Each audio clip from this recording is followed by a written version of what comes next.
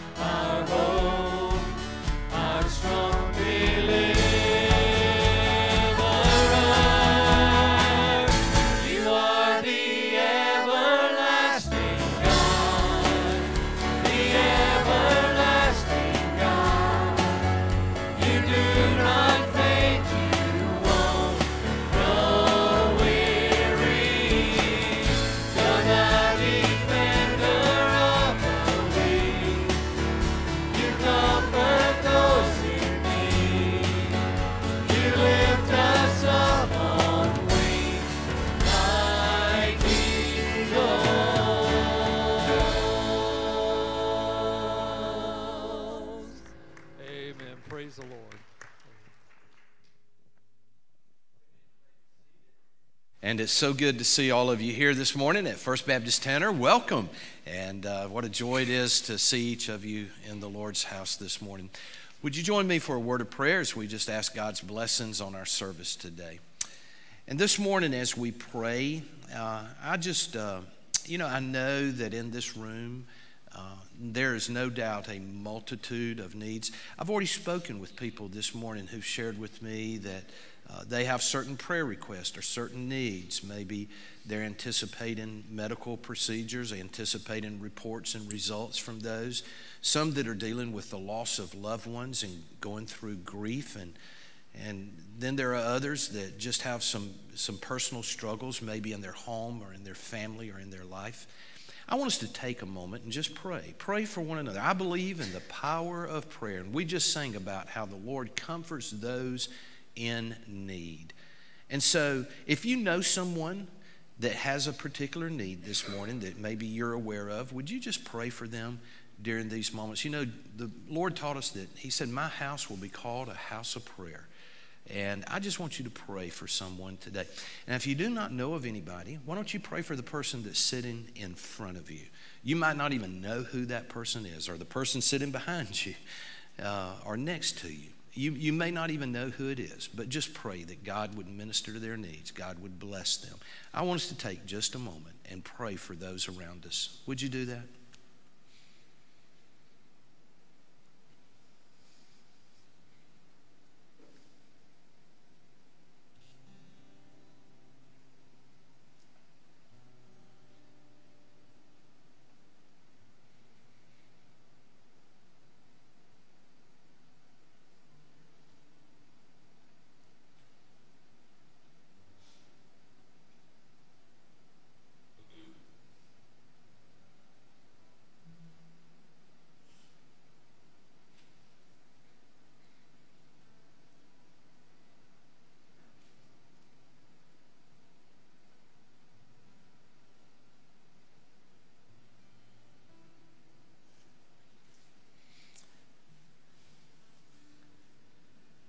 Heavenly Father, we thank you that we can come into your presence. And sometimes, Lord, it's just good for a church just to recall the words in Scripture that says, be still and know that I am God. And in the busyness of a hectic week of schedules, perhaps of travel, vacation, work, all the things that we do, to just be able to come together and pause and just speak to you, not because we deserve anything that you want to give us, but Lord, because of your grace and because of the promises of your word, which teach us to share our burdens with one another, to cast our cares upon you, that we have not because we ask not, that if we come to you in faith, believing that you will hear and respond, where you taught us to knock and the door would be open, to seek and we would find, to ask and it would be given to us. You promised, Lord, that just as you clothe the lily of the field and feed the fowl of the air, even more so do you provide for the needs of your children. And Lord, it's just in the spirit of recognizing your grace and based upon the promises of your word that we come to you. And I feel like, Lord, that just now you answered some prayers. I feel, Lord, that you've done miracles in our midst just because your people have asked you. And we thank you for that. I pray that you'd give to people peace that passes understanding, and that they would be aware of your presence, and that they would also realize that even though weeping may endure for a night, joy comes in the morning. So bless your people today, Father. And thank you, Lord, for giving us a moment to speak to you and to allow you to speak to our hearts. Now we pray that everything we say and do in our worship today would be pleasing in your sight and would be a blessing to you. For we ask this in Jesus' name. Amen and amen. Well, good. So good to be with you and to share together the love that we have for one another. And I just want to say, if you're visiting with us today and perhaps you're here for the first time or the first time in a long time, we'd love to have a record of your attendance. And there's a connection card that's attached to the Sunday bulletin. If you would be so kind as to give us a little bit of information about yourself, you can tear that off, place it in the offering plate later in our service. And we would indeed be very grateful for that. And just give us a record of your presence with us. Thank you for helping us with that. I know our people love fellowship, and so we're going to take a moment and speak to those around us. Let's stand together and greet those, and especially our guests, church. Let's do that.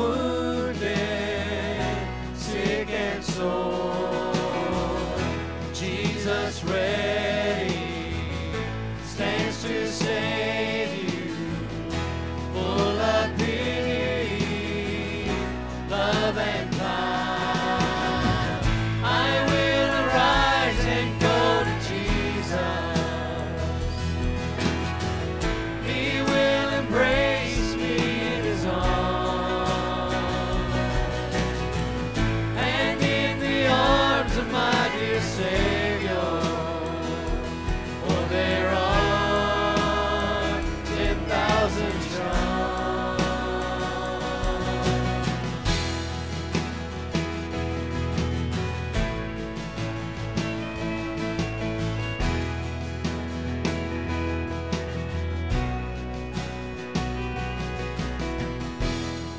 ye thirsty, come and welcome God's free bounty, glorified.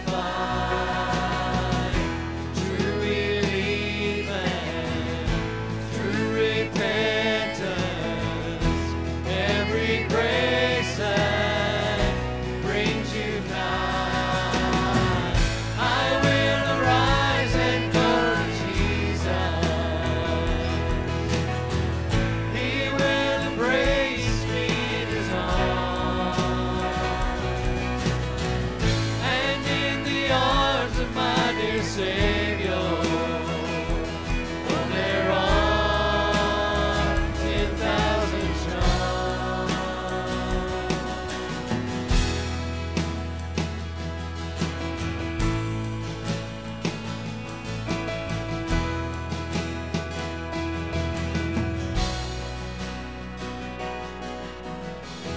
Come ye weary, heavy laden, lost and ruined by the fall. If you tarry till you're better, you will never come at all. I will arise and go to Jesus. He will embrace me in his arms, and in the arms of my dear Savior,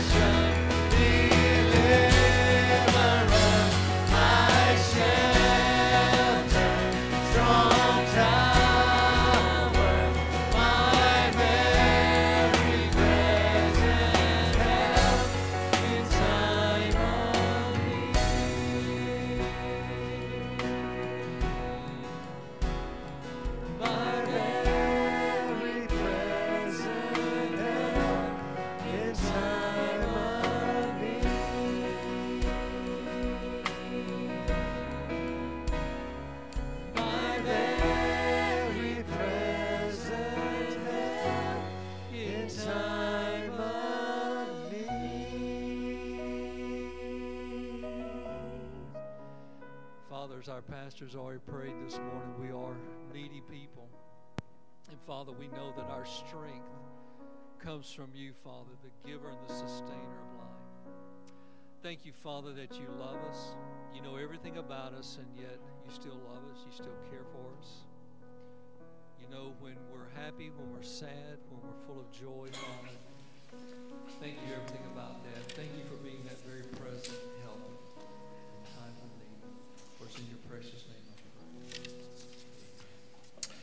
Well, amen. Would you take your Bibles, please, and turn with me to 1 Corinthians chapter 12 for our Bible study this morning. 1 Corinthians, the 12th chapter.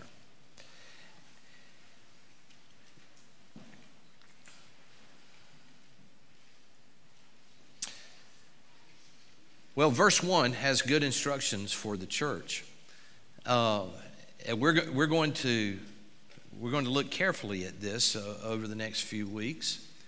But at 1 Corinthians chapter 12, the Apostle Paul, under the inspiration of the Holy Spirit, writes to the church at Corinth, and this is what he says.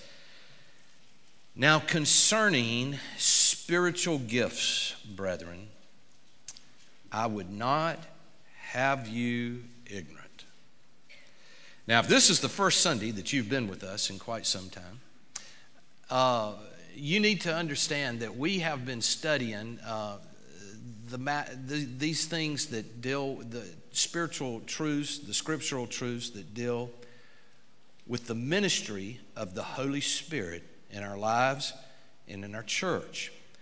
A wonderful passage of Scripture that we looked at in depth is found in Ephesians chapter 5, where Paul said, "Be not drunk with wine wherein is excess, but be ye filled with the Holy Spirit." And I spent several weeks talking about that and the passages that follow. And if you're interested in more information, you can go to our website and you can access our resources, and then under that, sermons, and you can see and hear those messages. We learned that being filled with the Holy Spirit is not a matter of us getting more of God's Spirit. It is a matter of God's Holy Spirit getting more of us.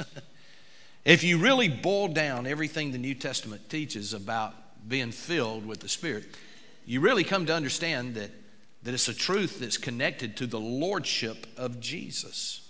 It's really all about Jesus being Lord of our lives.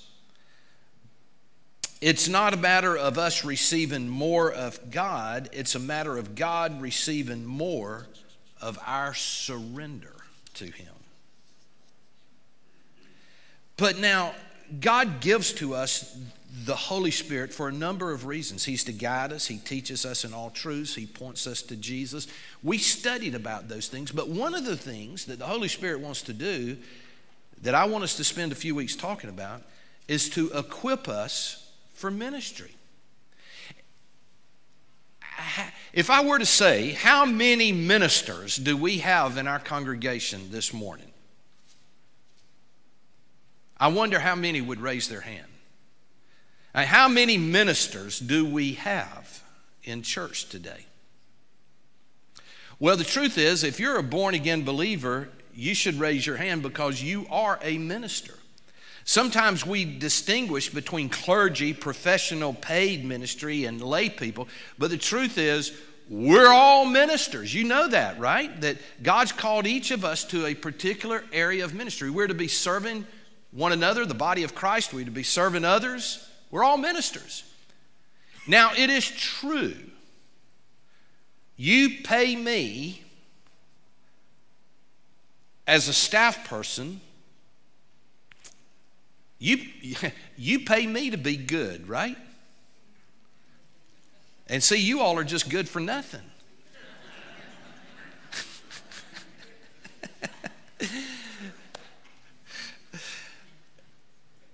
But God has called us to serve Him, and He's given us gifts. We're going to be studying about spiritual gifts and how God wants to use each of us in His church for a particular ministry. Henrietta Mears said, "I believe that it is impossible for any Christian to be effective either in this life or in his service unless he is filled with the Holy Spirit, who is God's only provision of power.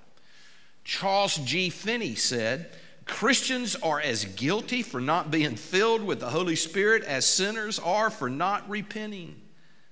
They are even more so, for as they have more light, they are so much more guilty. So the whole purpose in us taking all the weeks that we did for me to introduce to you the Holy Spirit, who he is and what his ministry is in our life, and what it means to be filled and controlled with the Holy Spirit, is so that we understand that God wants us to be totally surrendered to the Lordship of Christ and to be used by his Holy Spirit to minister in the body of Christ. Years ago in New York City, there was a group of ministers who were planning a citywide crusade. This was back in the latter part of the first part of the last century. And they were planning this crusade, and they met to they were going to select the evangelists that would lead them in that crusade. And the majority of the ministers that were there really wanted D.L. Moody to come and preach this great crusade. He was a great evangelist. He was a great teacher. He was anointed by God.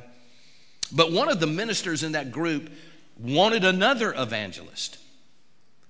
And he got frustrated with those guys that were just wanting D.L. Moody. And in exasperation, he said, Moody, Moody, Moody. He said, that seems to be all you guys are talking about. Does D.L. Moody have a monopoly on the Holy Spirit? That's what this guy asked. True story. And the other ministers looked at him and said, no, Mr. Moody does not have a monopoly on the Holy Spirit, but we believe the Holy Spirit has a monopoly on him. And you know, that's really what God wants to do in each of our hearts and each of our lives. That's how he wants to empower us to do the work that he's called us to do. Now, this is going to be a fun process as you understand how God wants you to use you in ministry at First Baptist Tanner and through First Baptist Tanner. And so we're going to talk about what the spiritual gifts are and how to discover, in a couple of weeks, we're going to talk about how to discover your spiritual gifts. And we're going to try to give some definition to that. And it's important that we know that because the Apostle Paul said in verse 1 of chapter 12, concerning spiritual gifts, brethren, I would not have you ignorant. Paul said, I don't want you to be ignorant about this particular subject. I remember when I was in high school, I worked at an inner city mission in Montgomery, Alabama. I did an internship during the summer, and there was a lady there who was a home missionary. She was an elderly lady. She was close to retirement. Her name was Gladys Farmer. Some of you that have worked in WMU or mission organizations for many years might remember that name. She was one of our Alabama Baptist home missionaries employed by the Home Mission Board. We call it now the North American Mission Board. But Miss Gladys Farmer, I worked for her as a teenager. I was in school and I was doing an internship there in this inner city mission. And I asked her one day, Miss Farmer, why did you not ever get married? And she says, well, Gary, I'm just obeying the scripture. I said, what do you mean? And she says, well, it says in the Bible, I would not have you ignorant brethren. But there is a comma there. And Paul's wanting us to know that this is a subject that he does not want the church to be ignorant of. As a matter of fact, there's really 4 areas in the scripture that we're given the admonition, I do not want you to be ignorant. One of those has to do with God's dealings with the Jewish people. There's a clear verse where he talks about, I don't want you to be ignorant in this particular area. God's dealing with the Jewish people. And there's another place where it says he does not want us to be ignorant of the devices of Satan. And then there's another one where he talks about he does not want us to be ignorant about the second coming of the Lord Jesus. But in this passage, he says, now here's another area I do not want the church to be ignorant of. I do not want you to be ignorant concerning spiritual gifts. Now in verse 1 in the King James, he says, now concerning spiritual gifts. In many of your translations, it says that. The word gifts right there is not actually in the original text. The Greek word for the word spiritual is pneumatikos, and that word literally means spirituals. I don't want you to be ignorant of these spiritual matters, these spiritual gifts. Now, in the context we're going to learn, he is talking about gifts. But he's not talking about material gifts. That's the point I want you to understand. The emphasis here is on spiritual. Now, if I were to tell you the title of my sermon this morning is how you can receive the gift of a brand new Mercedes-Benz, I imagine some of you would want to slide your seat up a little closer and listen very carefully, because I'm going to tell you how to receive the gift of a brand new Mercedes-Benz. Because material possessions have an attraction to us. But I want you to know, Paul is not talking about a material possession here. We need to listen even more carefully and more closely, because he is talking about a spiritual gift. This is something God wants to give to his people. There's nothing wrong with material gifts. But what I'm talking about is far more valuable. Somebody said one time, we're so heavenly minded that we're no earthly good. They said that about Christians. But I want to tell you, I've been working with Christians a long time. And the more I work around church folks, the more I work around Christians, sometimes I think that it's just the opposite is true. That we're so earthly minded that we're no heavenly good. Now, what is a spiritual gift? Well, the best way to define a spiritual gift is really very simple. It is a supernatural ability that God has given to you as a Christian, as a child of God. It is a supernatural ability that God has given to you to minister to the body of Christ. So the first thing I want you to understand is we're not talking about a material gift. We are talking about a spiritual gift. But now there is something intriguing about this matter, because we're talking now in the realm of the supernatural. I want you to look in verse 4 of that same chapter, 1 Corinthians 12 and verse 4, if you still have your Bibles open there. He said, now, there are diversities of gifts, but the same Spirit. Now, in this passage, he does use the word gifts. And it is the Greek word charismata. He says there's all types of different gifts. And this Greek word charismata is the word that we get our English word charismatic from. How many of you have ever heard in the church vernacular, in Christian conversation, somebody say, well, he's a charismatic Christian, or he's part of the charismatic movement? Is that verbiage just foreign to you, or has anybody ever heard something like that? Raise your hand if you have. Use the word charismatic. Well, back during my younger years, there was something called the charismatic movement in the Christian community, where there was an emphasis on the Holy Spirit and the gifts of the Spirit and being baptized with the Spirit and the evidence of the Spirit. And there was an emphasis on things like healing and miracles and speaking in tongues, all of which are gifts of the Holy Spirit. We're going to deal with those later. But there was an inordinate emphasis on those matters, and it was called the charismatic movement. Now, the word charismatic, just in the English language, it carries the idea of energetic, appealing, a magnetism, perhaps a certain charm. People said about John F. Kennedy that he was a charismatic individual. He was a charismatic president. They said the same thing about Ronald Reagan, and they say the same thing about other popular people in our culture over the years, that they are just a charismatic person. Well, they're not talking about anything spiritual in that regard. They're just saying they have a lot of energy. They have a lot of appeal. They have a lot of magnetism about them. But now, in the Christian vernacular, in the Scripture, whenever the Bible talks about this matter of being charismatic, it's talking about one who has been gifted by the Holy Spirit. The word charismatic actually comes from a compound Greek word, charismata. The word charis is translated in the New Testament grace. The second part of that word is translated gifts, if you will. So charismata is a grace gift, a free gift. It's something that you do not earn, you do not deserve. It is something that the Holy Spirit, God himself, gives to his children. And so that being said, I want you to know, First Baptist Tanner, that you have a charismatic preacher, all right? And you ought to be a charismatic member. I hope you are. Because we've all been given, if you're a born-again believer, you've been given a charismata. You've been given a grace gift. It's interesting, over the years, there's been two extremes as to how people have responded to this teaching. You know, the devil's always trying to take a great truth from the Bible and distort it and use it to confuse Christians. So you've got, in the Baptist church in particular, because that's been my world for the most part, you've got those who I think would be best described by charisphobia. Now, you know what phobia means, right? Phobia means fear. You have altophobia, fear of heights. You have hydrophobia, fear of water. You have claustrophobia, fear of confined spaces. I believe there are some believers in our Baptist churches that have charisphobia.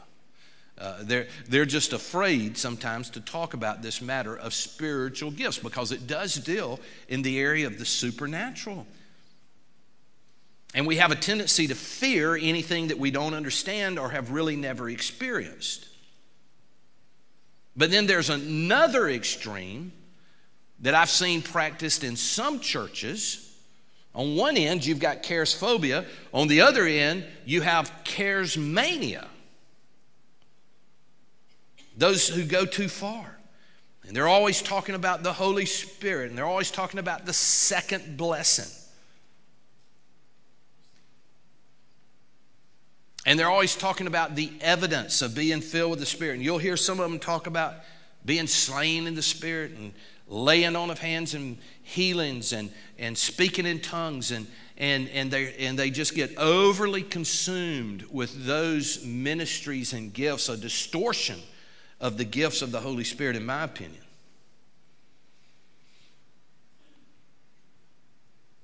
And some of you may hear of churches that practice these things.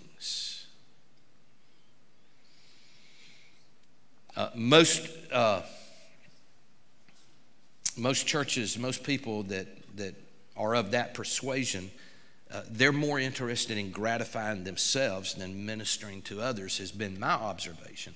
And the gifts are given to minister to others, not to bring any kind of sense of pleasure or to oneself. Stephen Olford, who's a great preacher, just a wonderful exegetical, expositional communicator of the Word of God. He went to be with the Lord not long ago, but Stephen Olford says he says it's like you've got that which is psychic when it comes to things of the Holy Spirit. You've got some which is satanic because it's just a distortion of biblical truth. But he says right there in the middle, there is that which is authentic. And I don't want us to be psychic. I certainly don't want us to be satanic. As we study what spiritual gifts are, I want us to find the authentic truth in God's Word about these things. And anytime you're in a church where there is an overt emphasis on the Holy Spirit. Now, I've been teaching for 6 weeks, six studies, I believe, on the Holy Spirit, and now we're going to spend a few more on the gifts of the Spirit. But this is for instructional. It's not that we've just come here and camped out and this is where we are doctrinally and theologically as a church. This is a season of instruction, a season of teaching.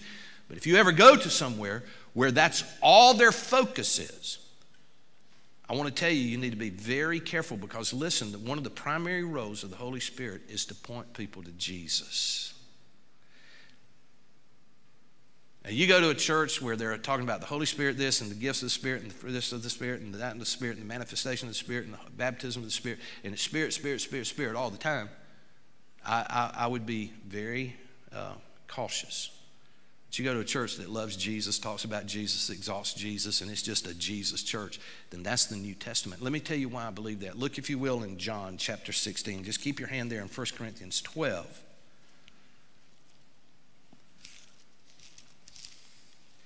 And look, if you will, in John 16, verse 13.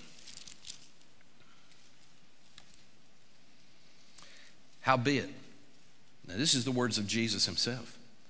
When he, the Spirit of truth, is come, he will guide you into all truth, for he will not speak of himself, But whatsoever he will hear, that will he speak, and he will show you things to come. Now listen to this. For he will glorify me. He will receive of mine and will show it unto you. Jesus said, he will glorify me.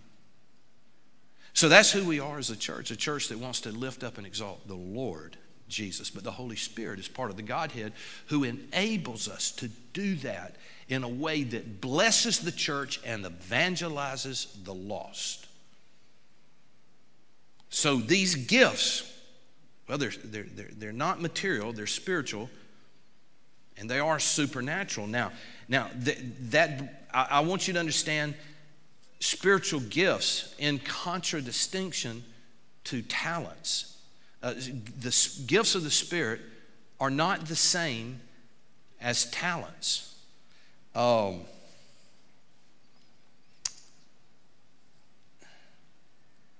talents may be a vehicle to use a spiritual gift, but there is a difference. We're going to learn that there's spiritual gift of teaching, of exhortation, of comfort, of edification. There's all these different spiritual gifts. Brother Rex is exceedingly talented. He is a talented singer, but singing is not his spiritual gift. That's his talent. He's a fabulous guitar player, but playing the guitar is not his spiritual gift. That is his talent. Now, he may exercise that talent. He may exercise his spiritual gifts through those talents. But there is a difference between a talent and a spiritual gift. I just want you to understand that. Because non-Christians, people who are not even believers, can have talents, right? Now, you've heard some guys that were just the antithesis to a born-again believer who could really play guitars, right? I mean, they're not believers, they're not Christians, but they have a great talent. Or they could sing. But only Christians have spiritual gifts. Talents depend on natural instincts, but the gifts of the Holy Spirit have to do with spiritual abilities and spiritual endowment.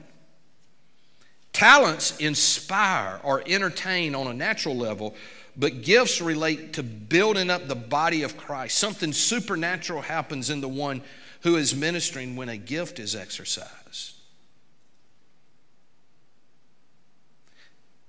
Don't misunderstand. God gives people talents too. He even gives people that are not his children talents. I believe every talent that anybody ever has is God-given, but it's not the same as a spiritual gift. Talents are given by the common grace of God. Gifts are given by a special grace of God. Talents sometimes are innate in a person's life at birth. Spiritual gifts are only given at spiritual birth. So there's a difference.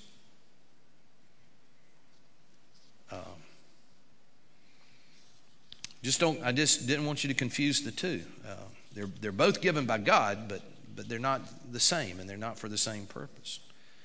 Just another point in this introductory message where I'm just trying to help us not to be ignorant concerning spiritual gifts. I want you to understand that it's different than the fruit of the Spirit. Do not confuse the gifts of the Spirit with the fruit of the Spirit. Let me reference you to Galatians chapter 5. Keep your hand here in 1 Corinthians and look over in Galatians chapter 5. And the Bible here talks about the fruit of the Spirit in verse 22.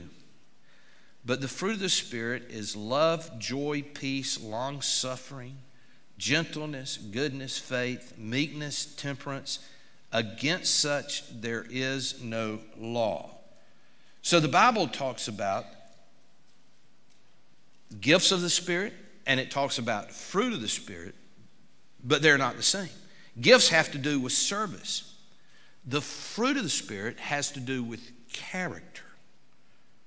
The gifts are a means to an end. The fruit of the Spirit is the end itself. The gifts of the Holy Spirit are what a man has, but the fruit of the Holy Spirit is what a man is.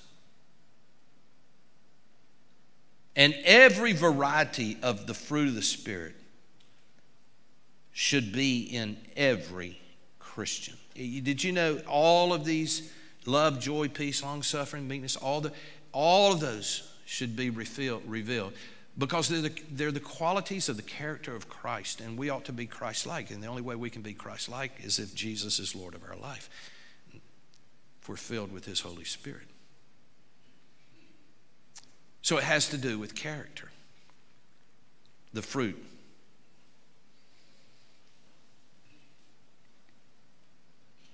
Every Christian should have all the variety of the fruit of the Holy Spirit. But now every Christian should not have all of the gifts of the Holy Spirit. Do you know that? We're going to learn that each one of you has a spiritual gift. Each one of you. But none of you have all of the spiritual gifts. Or you'd be a church. You'd be a church of yourself. We're going to learn from 1 Corinthians 12 that God gives us. Now, you may have more than one spiritual gift, but no one has all the gifts, because then we wouldn't be necessary. But God's placed us in the body of Christ, and each of us have a different place in the body of Christ. We're going to study that next week. He even uses an analogy of the body. You know, some are a hand, some are a foot, you know. Some may be a mouth. There's different parts of the body. Some may be an arm, some may be legs, who knows? But they all fit together to make up the body of Christ and to accomplish His will. We'll excavate that gold mine of biblical truth a little more next Sunday morning. But let me just conclude with this truth. Go back to 1 Corinthians 12. And let me put this in your heart about spiritual gifts, church. In 1 Corinthians 12, look if you will in verse 7. But the manifestation of the Spirit is given to everyone to profit withal. In other words, it's to benefit the whole church. That's the reason you have a spiritual gift. God did not save you to sit and soak. God saved you to serve. God wants you to serve Him. And He has given you a gift to benefit the whole church. In plain English, you ought to be a blessing to everyone else in the church by the exercise of your spiritual gift. So it's to serve. So here's a couple of truths I want to put in your heart. Number one, spiritual gifts are tools. They are not toys. I've been in some churches where you would think they were a toy. It was just given for people's own personal pleasure and enjoyment and whatever. That's not the biblical concept of a spiritual gift. They are not toys, they are tools. Here's another truth. They are not for our enjoyment. They are for our employment. Spiritual gifts are to be used in the ministry that God has called each of us to be a part of and called our church.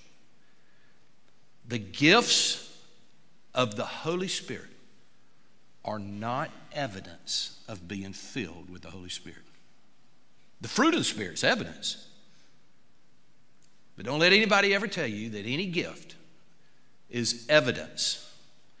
Gifts are not given for evidence, they are given for equipment. And that's why I started the message by saying, how many of you are ministers? The truth is, we're all ministers. We all have a ministry. God has saved us. He's given us a gift. My job as pastor is not to do your work of ministry. My work of ministry is to help equip you to do your work of ministry. I've got my own ministry. And the pastor is not a hireling paid to do the ministry for the church. He is called to help equip you to do the ministry of the church. That's why God doesn't just take us to heaven once he saves us. I mean, why wouldn't he? I mean, why wouldn't God just take us on to heaven once we ask Jesus to come in our heart? It's because he's got a work for us to do. He's got a mission for us to accomplish. He's got a ministry that he wants you involved in.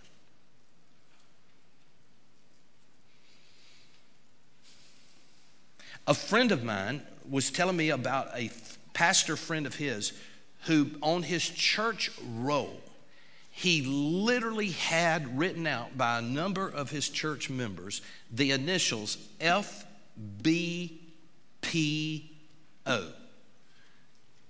True story. My pastor friend said he was looking at the church roll of this pastor, and he says, why do so many of these people have the initials FBPO out beside their name? And his friend said, oh, that stands for burial purposes only. Did you know that's a lot of church members are members of a church just for that, for burial purposes only? Another church had the letter CEO by a whole list of church members. Somebody asked, what does the CEO stand for? He said, Christmas, Easter only. I know churches are full of CEOs sometimes. God has a ministry. And he wants you to use the gifts that he's given you to accomplish his work in and through the ministry of the body of Christ. So it's an exciting journey. God saved us, filled us with his Spirit, and has given us gifts. And we'll learn more about it in the days to come. Let's pray. Father, I thank you for this word from your word. And just, Lord, for these truths that you clearly said in your word you did not want us to be ignorant concerning. So I pray that as we study about these truths, that you'll raise up servants and leaders and people who will be exercising their gifts, that we might not only be a blessing to one another, but to our community and especially to you. So give us your insight as we study these truths.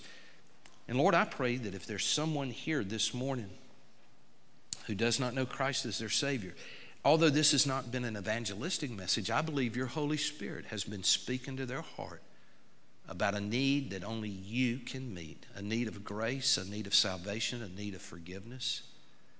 And I pray that they would respond to this invitation by surrendering their life to you. And I pray if there are other decisions that need to be made, that your Holy Spirit would give direction and guidance to each person. So we ask you to bless now these moments in Jesus' name. Amen. We're going to stand in just a moment and sing a hymn of invitation, and I'm going to be here at the front. If God has spoken to your heart about a decision that you need to make, if you want to receive Christ as your Savior, we'll have someone help you and counsel with you. If you want to follow the Lord in believer's baptism or unite with our fellowship, this is an opportunity for you to respond as we stand and as we sing. You come right now. Stand.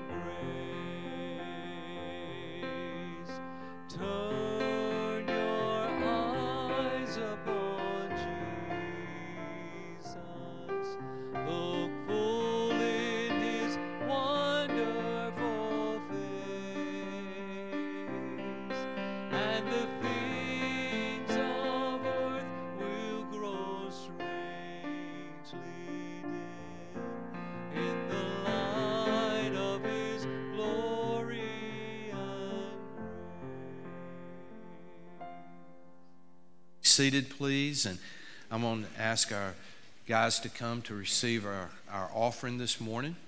And as they make their way here, I'm going to lead us in prayer. So would you join me, please, as we pray. Father, thank you for the people in this church, Lord, that love you and love this church, that support the ministry of this church, that give faithfully week to week, month to month, as an expression of gratitude for your blessings in their life and in obedience to your command, which teaches us that the tithe is holy unto the Lord.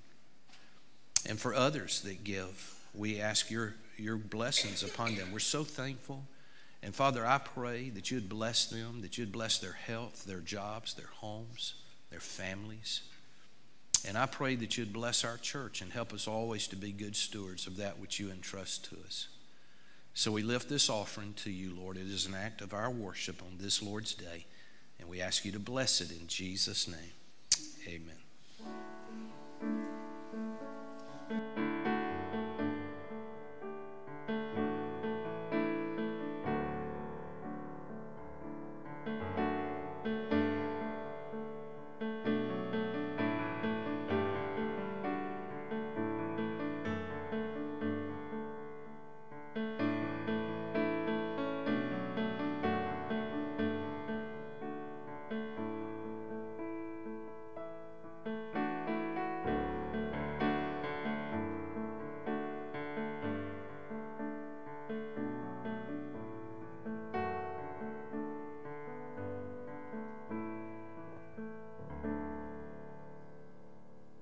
Announcements this morning. You do not want to miss tonight. We have an old-fashioned hymn sing tonight.